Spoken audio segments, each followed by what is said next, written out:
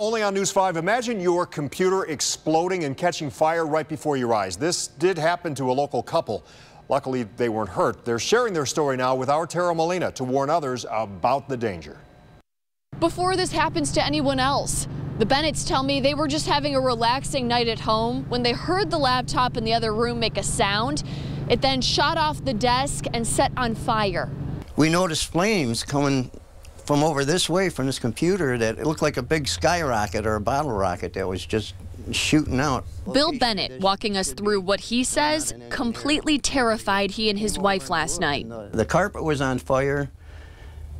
Some of the clothes were on fire. Right now, thankful they and their pets are okay. I know the person would have had 3rd to 4th degree burns, and it would have had it in the lap, the crotch, probably took your face. They say the laptop was charging at the time, but hadn't been charging long. So I did some digging, and it's not the first time this has happened. Back in 2006, Dell recalled more than 4 million laptops for fire risks.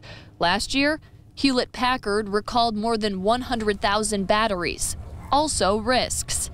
It's unclear whether the batteries in their laptop were involved in recalls, but the Bennetts say they were never notified or warned, and at this point, they say they have a message for the company that makes this. Dell needs to step up. Somebody over there needs to step up, give us an apology and say, Mr. Bennett, we are sorry that happened to you, but this is what we're going to do. We're going to replace your unit with an upgraded unit, and the damage that is done, we'll pick up your damage. Now, I reached out to Dell this morning. They just got back to me with a statement via email.